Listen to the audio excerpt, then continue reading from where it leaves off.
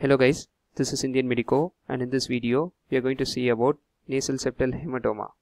This is a concise presentation for medical students. Nasal septum is the structure in the nose that separates the nasal cavity into two nostrils. Hematoma is defined as a solid swelling of clotted blood within the tissues.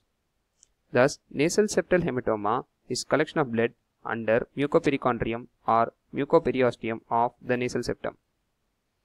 Now let us see about the etiology of nasal septal hematoma. Nasal trauma, septal surgery and bleeding disorders are the most important causes of this condition. Now let us see about the symptoms of septal hematoma. Bilateral nasal obstruction, frontal headache and sense of pressure over the nasal bridge are the chief symptoms of this condition. On examination, nasal septal hematoma appears as smooth rounded swelling of the septum in both the nasal fossae. On palpation, this mass is soft and fluctuant. This picture shows a baby with nasal septal hematoma. What are the complications of nasal septal hematoma?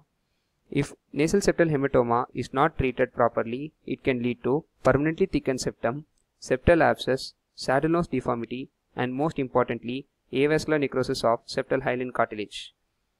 Nasal septal hematoma can lead to avascular necrosis of septal hyaline cartilage because the septal cartilage has no blood supply of its own and it receives its nutrients and oxygen from perichondrium. Thus, if blood is accumulated between the cartilage and perichondrium, it is not possible for the transfer of nutrients and oxygen to the cartilage and thus necrosis results. How do you treat a case of nasal septal hematoma? Small hematomas can be aspirated with a wide bore sterile needle. Large hematomas require incision and drainage. The incision is a small anteroposterior incision given parallel to the nasal floor.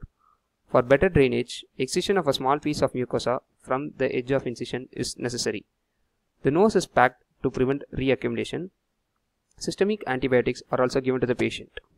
Thank you.